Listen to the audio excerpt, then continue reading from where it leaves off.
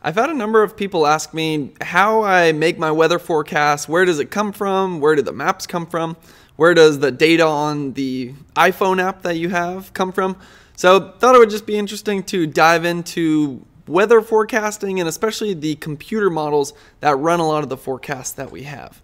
So throughout this video, a few things we're going to talk about. One is just where those models come from, and then we're also going to touch into what is the point of weathermen or broadcast meteorologists, and what do they add to the forecast? Like, could the computer just do everything? So we'll just dive in here. The power of computers in weather forecasting. So the advancement of technology has greatly impacted various aspects of our lives, and weather forecasting is no exception. That's especially true if you look at a weather forecast from like 1950. They literally have like cardboard maps behind them, and they're like moving the picture of the sun, and it's not a guess. They were surprisingly good knowing like what was going to happen with pressure changes and whatnot, but it's come a very long way, I'll put it that way. So with the help of computers, meteorologists are now able to make more accurate predictions about the weather. In this article, we will dive into the world of numerical weather prediction, hardest class I've ever taken in my entire life, and understand how computers have revolutionized the field of weather forecasting. So I just mentioned numerical weather prediction. This class, I took it in my master's program at San Jose State, and it was basically trying to write the code that interprets that data that goes into your iPhone app. So how it basically works, I'm sure it's going to get into it right here, but I'll just give you a basic summary so maybe what we're reading makes a little more sense. There's governing equations of meteorology, and there's lots of different variables in the atmosphere: temperature, wind, precipitation, humidity. And you can basically solve those equations for those variables. And then if you do this 5 minutes from now, you know your forecast then, and then you can use that to be able to use those variables to then predict what it's going to be 10 minutes from now, and then 15, and you can just forecast incrementally over time using each forecast as the baseline to solve those equations. Now that probably made no sense whatsoever, so we're just going to continue to read. The one other aspect I should add is you're solving those equations within grid boxes that make up the entire atmosphere. So some of these models will have 50 different levels, or the boxes will be, the one I used for my master's program was 2 kilometers by 2 kilometers. So you're solving all those calculations within each of those boxes all over the earth and then up into the atmosphere. So if that didn't make sense, that's why we're going to continue reading here. Hopefully that gives you a general idea though. So numerical weather prediction. Numerical weather prediction refers to the routine daily forecasting of the weather by computers. The process starts with the collection of thousands of observations transmitted to National Centers for Environmental Prediction, NCEP. So where do these observations come from? There's weather stations just all over the place, and I've actually set up a couple of these myself, and takes lots of different readings, the classics: temperature, wind, humidity, and a number of others. And then you take all those observations from all over the Earth's surface, and then also from weather balloons that go up into the air, and then you plug that into the models, and you get a good idea of what the atmosphere looks like right now. So then you can change that little time increment and then figure out what it's going to be like 5 minutes in the future. So just reading on here. These observations are then fed into a high-speed computer, which plots and draws lines or surface and upper air charts. Meteorologists then interpret the weather patterns and make corrections to any errors that may be present. The final chart is referred to as an analysis.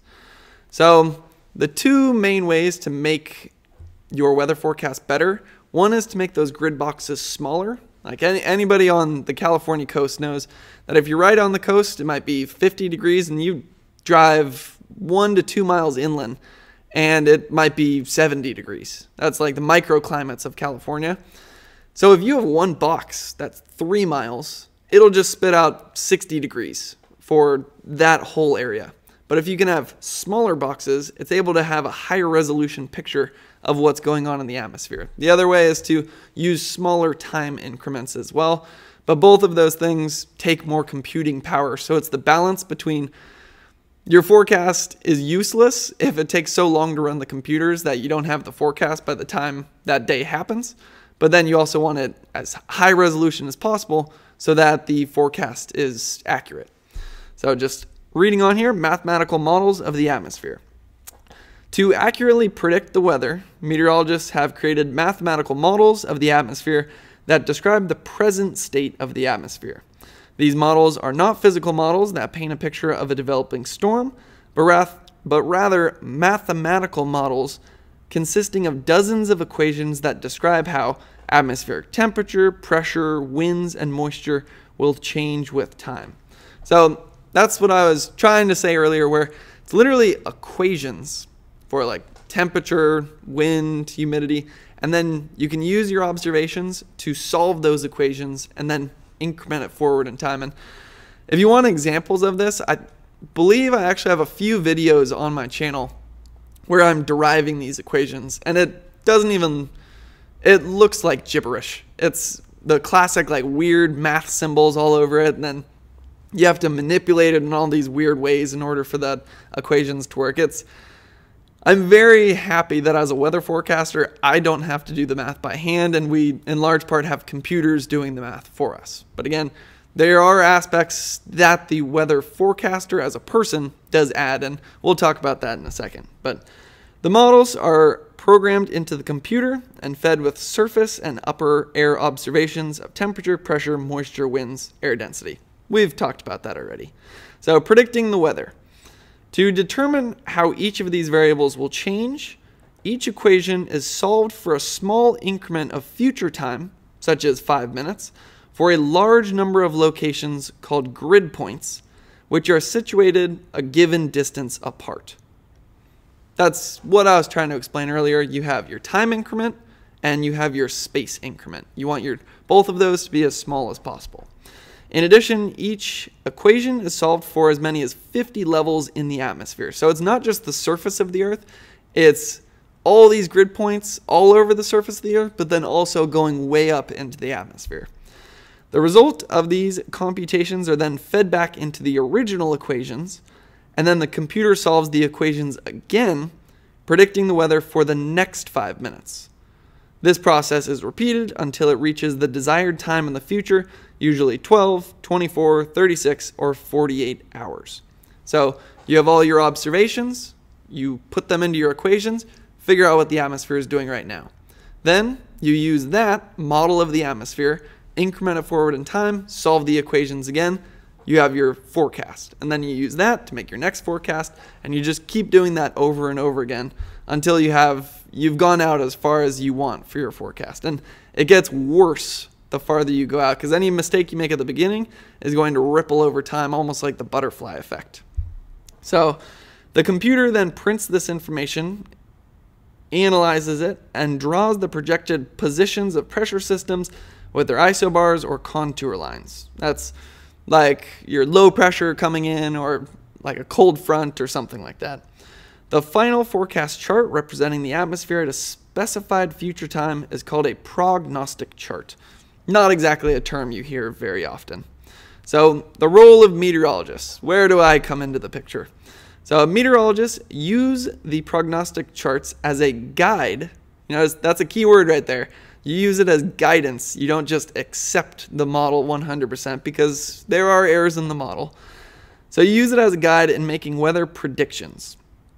They have access to a variety of models, each producing a slightly different interpretation of the weather for the same projected time and atmospheric level. So for example, two of the big models that are used, GFS is like the big American model, and then ECMWF is the good European model. Now, a lot of people will say that ECMWF is better, but in reality, they're both good at different things. So sometimes, depending on what kind of weather events coming in, you'll look to one model and then trust that one a little bit more than the other. And that's part of what the weather forecaster can bring into the picture is you don't always want to just go with one model. Sometimes the other one actually is better, depending on the event that you're looking at. So the differences between these models may result from the way the models use the equations or the distance between grid points. Some models predict certain features better than others.